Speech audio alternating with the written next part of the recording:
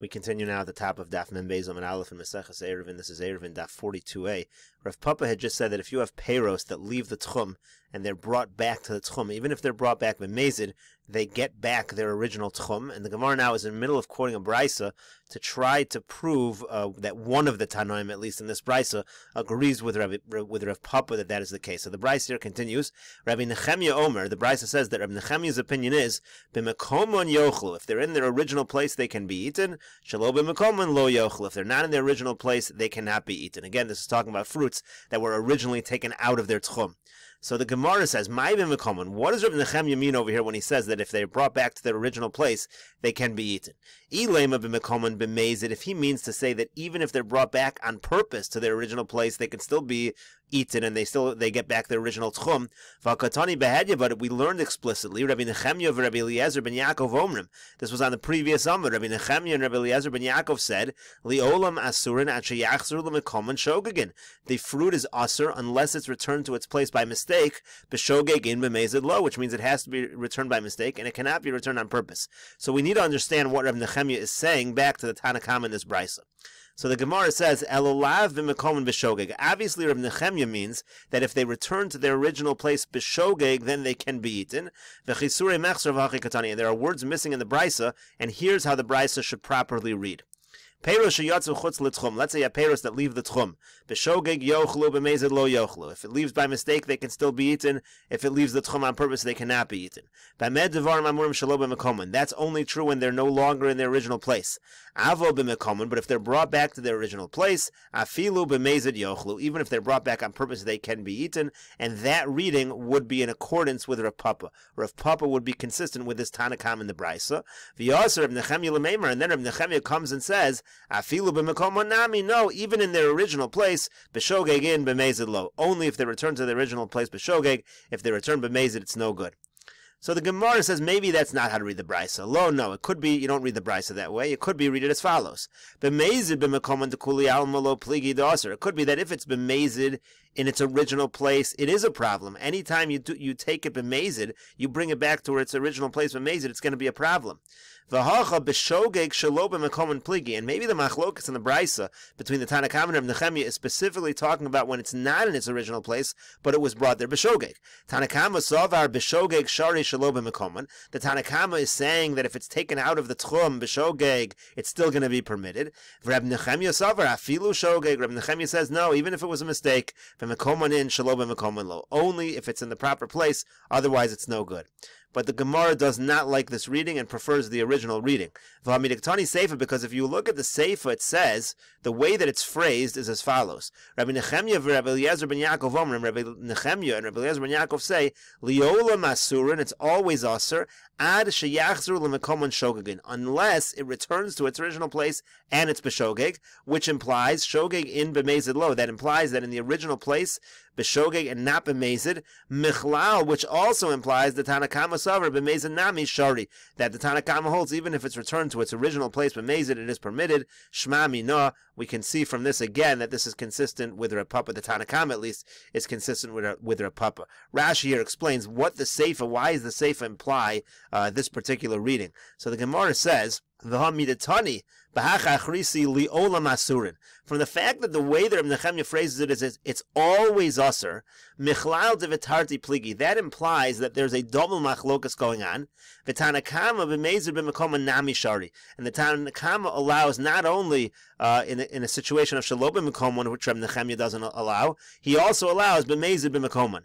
Di'ichada kulahu demekel. Because if there was just one leniency that the Tanna Kama had, for Rabbi Nechemia ba'ahuhu depalig, and Rabbi Nechemia was only arguing on this one leniency, Hachi boy le'lemisni kidatana b'kamaisa. It should have said in the same way that Rabbi Nechemia phrased it in their first brisa that we quoted on the previous Amud.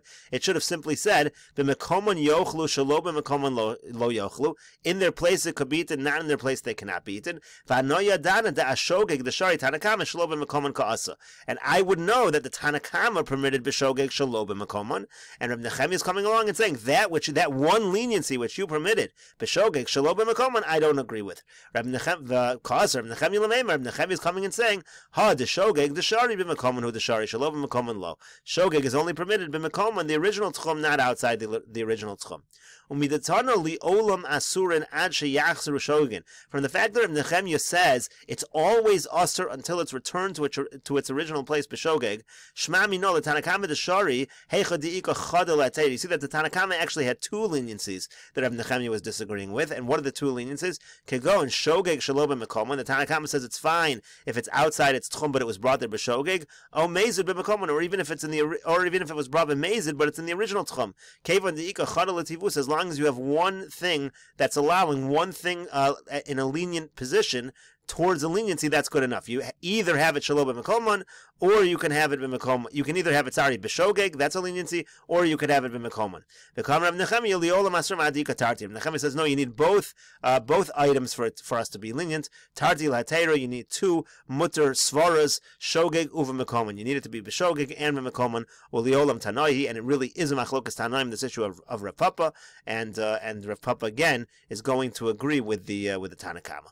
Gemara now continues at the two dots. Amar Rav Nachman, Amar Shmuel. Rav Nachman says in the name of Shmuel, a person is walking ve'eni yodei tchum Shabbos. He doesn't know where his tchum of Shabbos ends. Mahalech alpayim psios beinonios. He can walk 2,000 medium-sized steps. Every step that a person takes, that's a regular step, is about an amma. He gets 2,000 ammas. Vezuhi tchum Shabbos. This is this person's tchum Shabbos. V'yamar Rav Nachman Amar Shmuel, and Rav Nachman says in the name of Shmuel, Shavas bebikov hikifua nachram mechitza.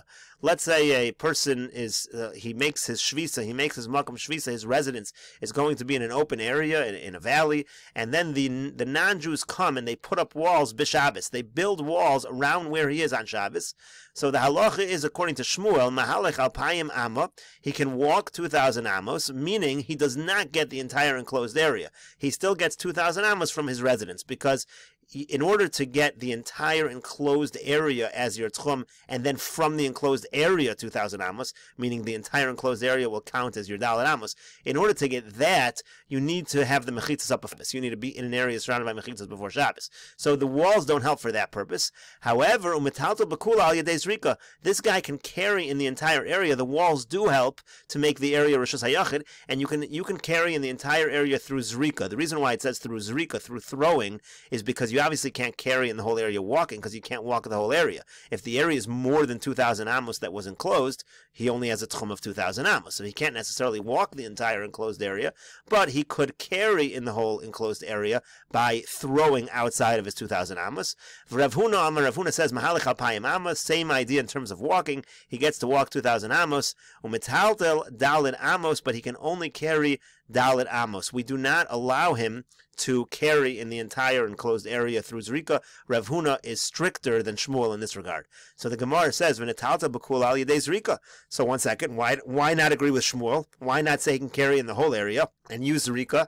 Gemara says, no, Shamayim Shachachar Cheftzo. So that we're afraid that if he throws it outside of his 2,000 amos, he might follow his item and he'll end up walking outside of his tchum. So we're not going to allow him to throw outside of his tchum. But the Gemara still says, Rav Huna is much more strict than he needs to be. Let him at least carry within his 2,000 amos in a normal manner. He's allowed to walk that area. The area is surrounded by mechitzas. Let him carry. So the Gemara says,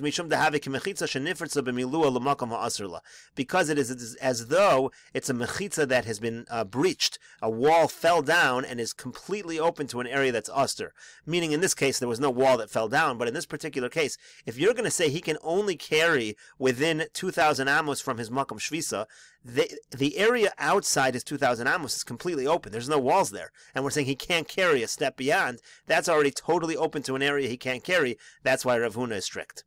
Now, Chia Barav says, Mahalech alpayim amma, he can walk 2,000 amos like the other Amoraim, umetaltel be'alpayim amma, and he is allowed to carry within his 2,000 amos. He seems to have this medium or this middle position, but the Gemara doesn't like it. The Gemara says, Keman delok Rav Nachman v'lok Rav Huna. This is not like Rav Nachman and not like Rav Huna. The Gemara is not asking that how could he argue with Rav Nachman and Rav Huna. The Gemara is saying the logic, you have to have logic one way or the other.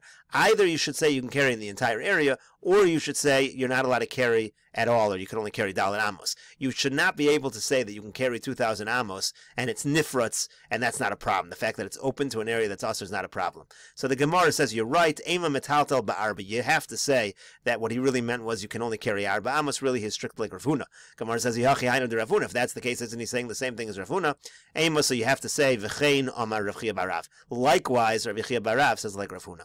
Amar le Rav Nachman le Rav Huna. Now Rav Nachman says to Rav Huna, Lo siflo galed Shmuel. Do not argue with Shmuel. Don't be stricter than Shmuel. The Tanya kivase, because there's a brisa like Shmuel. The Tanya, because we learned in a brisa, and we'll continue this discussion in the next video on Daf Mem Beis Amud Beis.